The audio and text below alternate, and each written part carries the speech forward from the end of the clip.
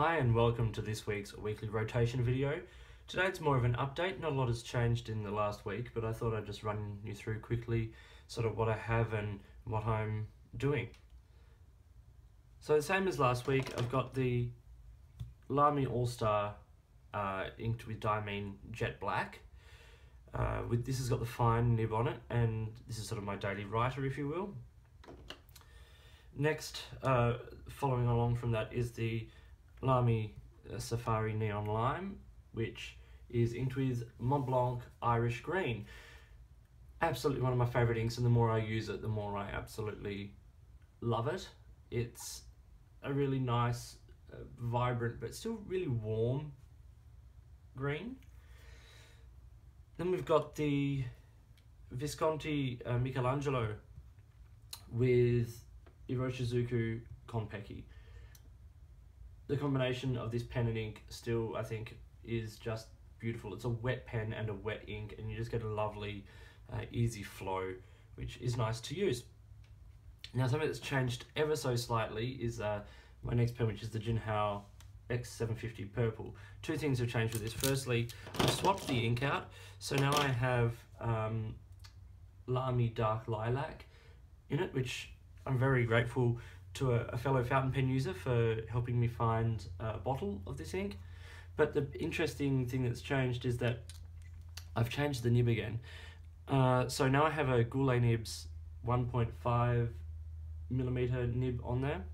I'm going to show you what a little writing sample looks like with this nib. So this is a Jinhao. No, I just got the angle right. There we go.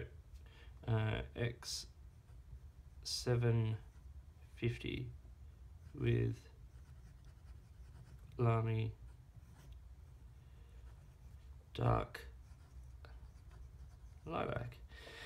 Now, obviously, with this nib, it is going to power through ink a lot quicker, but when it looks that good on the page, I'm not really sure I mind. I really love this ink, and in a nib like this, it's just a lot of fun. Next, I have another Lamy Safari with a broad nib. It's the charcoal or matte black, depending on who you talk to, Safari. And I have this one, Lamy Safari with a broad. And this one is inked with Diamine Prussian Blue. This is inked up actually for a review that I'm working on of this ink. So that'll be posted in sort of a few days time, hopefully. I've got to say at the outset it's not my favourite ink, but it's got some properties that I quite like, so watch the review for that. Next is the last inked pen I have at the moment is the TWSBI 580, the diamond one.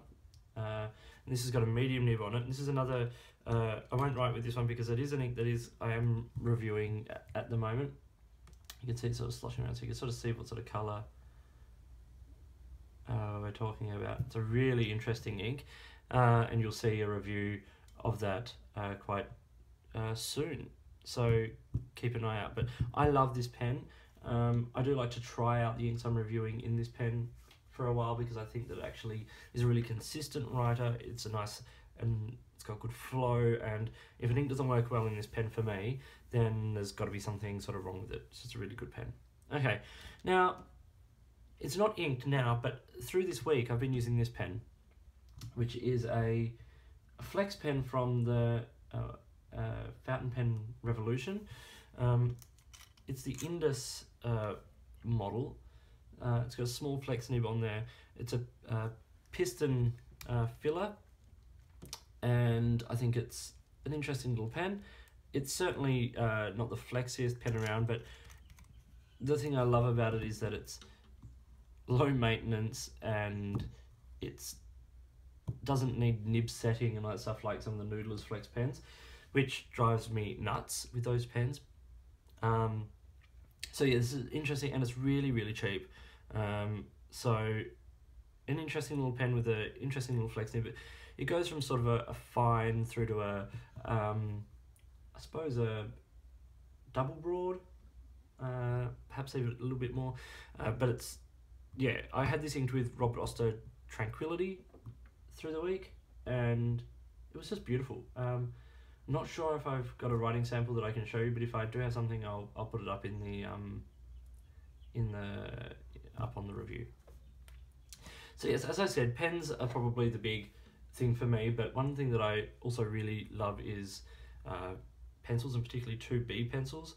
And while I'm traditionally a wood case pencil user, something that I'm using at the moment, which I'm also going to do a little review on, is the Rotring 500 0.7mm mechanical pencil.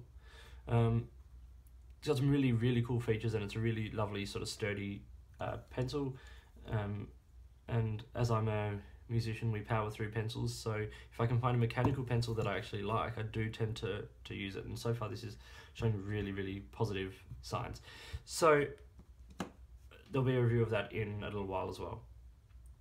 So these are the pens I have inked.